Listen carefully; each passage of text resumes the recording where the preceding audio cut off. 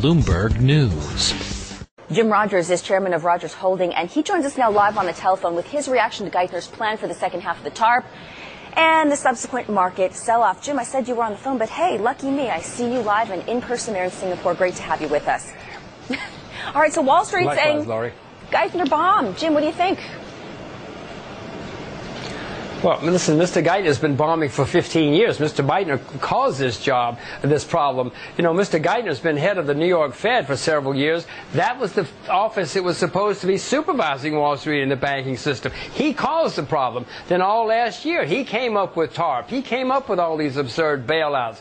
Listen, Mr. Geithner has never known what he's doing. He doesn't know what he's doing now. And pretty soon, everybody's going to find out, including Mr. Obama. So then, you know, one of the key points with the bank bailout here, how do you assign value to all these toxic assets so everyone knows where the banks stand and we can just move past this crisis once and for all?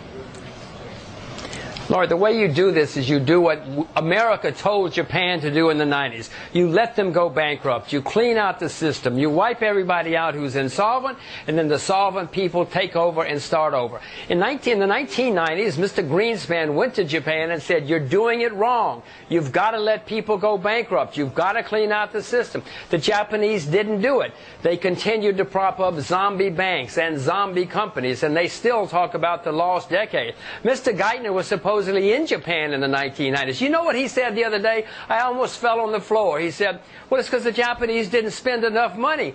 Balderdash. The Japanese did nothing but spend money, and at the same time they refused to clean out the banking system. America's making exactly the same mistake, and the politicians are making it worse, not better. And you know why they're making it better? They're making it worse, Laura? They want to support their friends on Wall Street and the bankers so they can all keep their Maseratis or their Ferraris or whatever they're driving. Jim, let me jump in here and say there's no bad bank. They're not coming out with this bad bank to absorb the toxic assets. So isn't that something that, listening to your comments just now, you would agree with?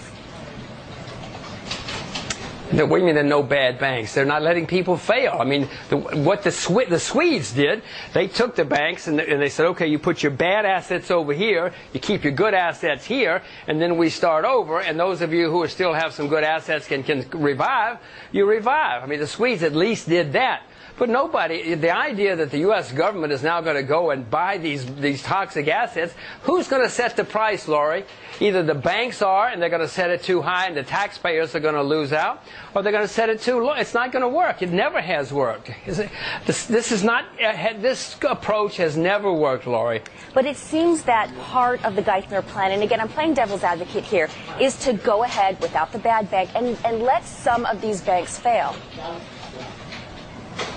Who? Who's he going to let fail? I haven't seen that. They put out $350 billion last year. They put out $350 billion last year, and they all continued to pay their dividends. They all continued to pay their bonuses. Who failed? You don't fail when you continue to pay out dividends with government money. You don't fail when you pay out bonuses with government money. So then what would work? You probably heard our story, Bill Gross, PIMCO this morning, saying unless we get more government funding, we're in for a second wave of a global crisis. He's even throwing out the term mini depression as a risk. If we do get more money, we're going to have a depression. I mean, Mr. Gross has got it exactly wrong.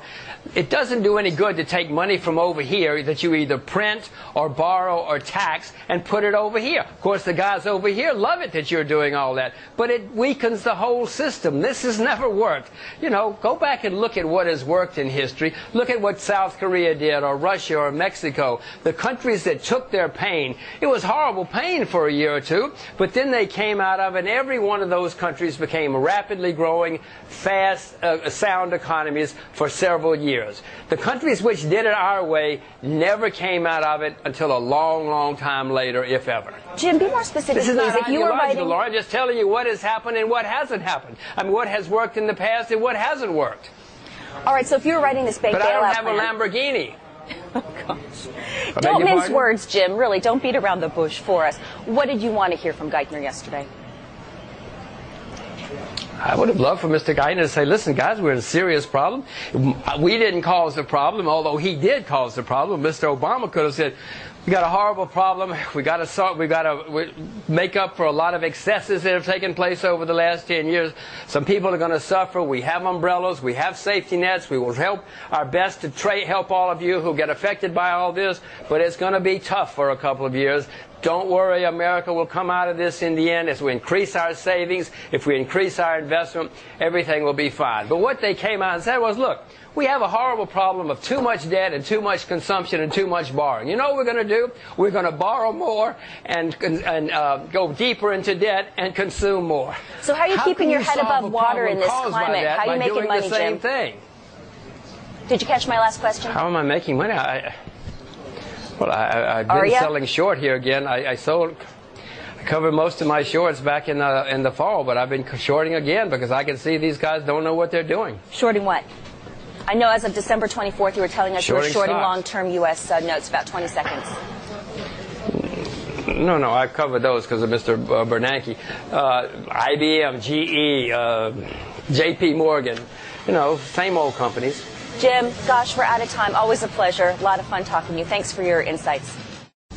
Hear more Bloomberg News reports on the Bloomberg Terminal at AV Go, on Bloomberg Television, and on Bloomberg Radio. Copyright Bloomberg LP.